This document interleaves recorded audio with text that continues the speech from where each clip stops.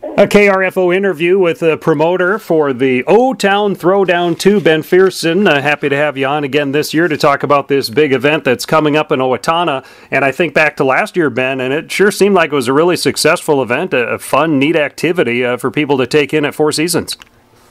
It was, it ended up being one of, if not our Driller Promotions' biggest show of the year as far as fan attendance anyway. So it was fun. It was a lot of fights. It took a little bit longer than we usually do with the show. I think the fights went for a good 5 hours, but we wanted to make sure Owatonna's kind of gotten cheated a few times with some past promoters, with them only having a couple of fights. So we wanted to make sure they got their money's worth that night, and I feel like they did. Well, I would agree, and the fan reaction seemed to indicate that as well. Is this year's show very similar to last year's? And just tell me about this year's show for Saturday night. I think so. I think, the one thing we don't have this year, we had that tournament last year, it's called a Grand Prix tournament where guys fight multiple times in one night. We're not doing that. Logistically, that's a very tough thing. You lose guys, and then the tournament gets thrown off, and you have it bracketed by who you think is the favorite and whatnot. So we don't have that this time, but we do. I think we just lost another fight due to injury, but we're down to 17 fights. It's still way more fights than we need. I mean, it's a normal MMA event is right around 10. So like I said, we always try to give Owatonna their money's worth, and I think they'll get that again on Saturday. And there are a number of guys that either do or have called Owatonna home to bring in that local spin as well. Yeah, definitely. The main event is Travis View, and he's fighting a fight that people have talked about in Minnesota for years and years because they're two guys that have been around forever. He's fighting Kevin Asplund, kind of as far as heavyweights go in Minnesota, the hardest hitting heavyweight we've got in Minnesota. I suspect Travis will be able to take him down, and down there Travis has the advantage. On the feet, Kevin Asplund definitely has the advantage. So it'll be an interesting main event, and yeah, Travis is a Owatonna guy now coaching over in Casson, so lots of local ties there. And then Richard Rodriguez would be the other, former Owatonna wrestler. He is fighting for the 135-pound title that night. Richard is 7-0, and his opponent is 7-1. His opponent is Chad Brito from Wisconsin. He also is an outstanding wrestler. So it'll be interesting because I don't anticipate either guy being able to take the other one down. So I think you'll see two wrestlers having to stand up possibly for 5 rounds, and that usually makes for a great fight. Those are the two big local ones. Danielle Williams was on the card, but he has suffered a back injury, and he will not be fighting on Saturday. He's laid up here for a few weeks with it sounded like basically a pinched nerve and some vertebrae damage in his back.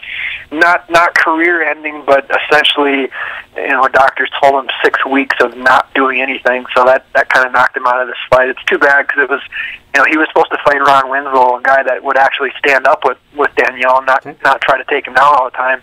And it's a win that, I really could have put Danielle, into that national scene of MMA. So hopefully he can get healthy, and before the end of the year we get him that big shot. But he won't be able to fight on Saturday. So those are the two, Richard and Travis are the two big local ones. But there's lots of, the best story always is David Sellner.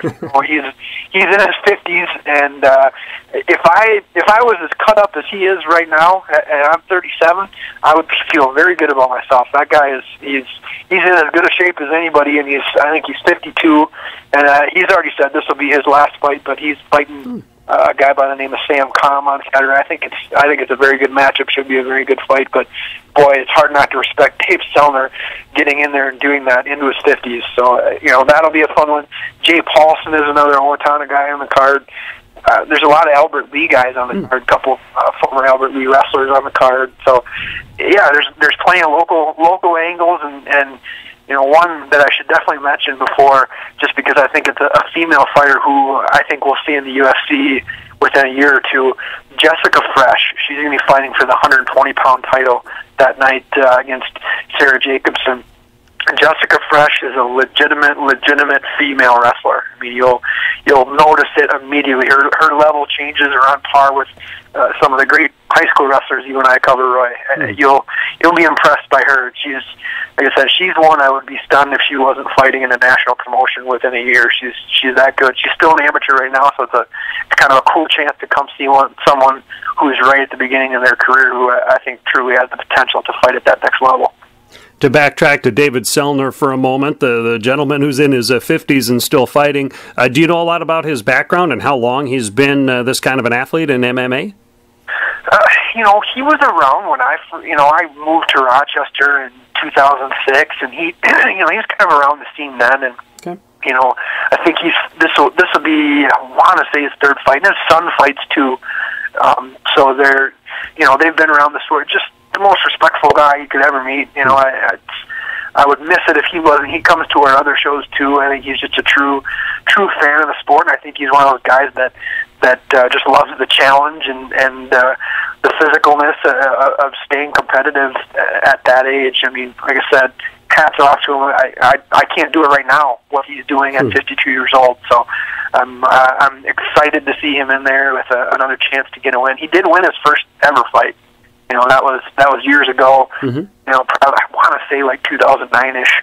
Okay. So I mean, he's been around for about 5 years, not active for 5 years. I think he fights when there's kind of a cool opportunity in his hometown like this. But as professional and respectful a guy as I work with, so I'm excited to see him on Saturday.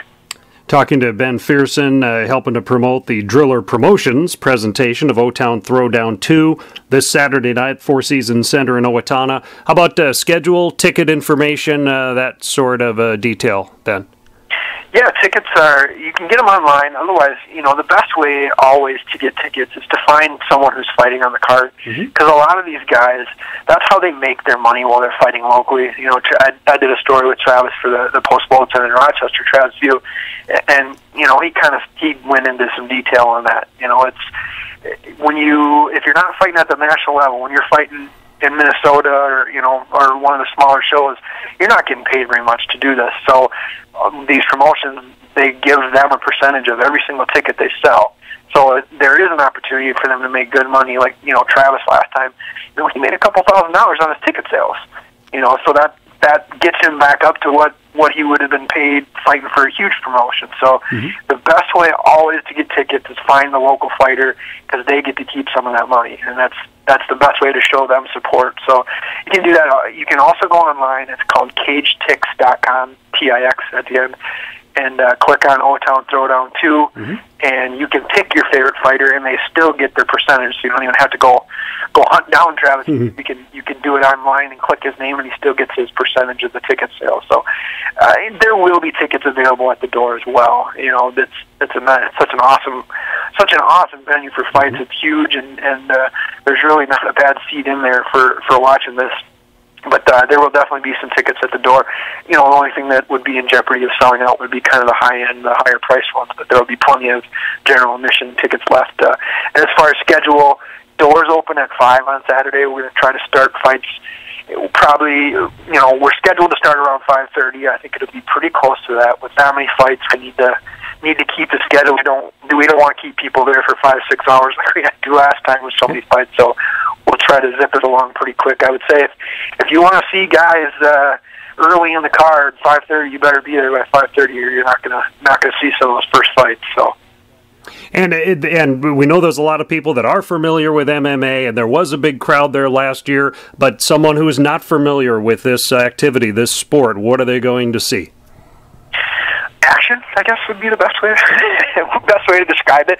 It's kind of funny because the people who don't know it think it's this barbaric, no holds barred everything, whereas in reality, it's the most regulated sport in the state of Minnesota. We are, Driller Promotions is regulated. The state government regulates us. They're the ones overseeing the event. They charge us a lot of money to oversee the event, but all the officials you'll see everywhere are state officials. They're paid by the state of Minnesota to regulate the sport. So every aspect of everything you see is overseen by the government now, and it's a pain, but it ensures that the safety of the fighters. You know, it's a dangerous sport. It's a very physical contact sport that you know, always is a risk for injury, but having the state regulate it and make sure there's plenty of medical staff and the proper medical staff and all that stuff there.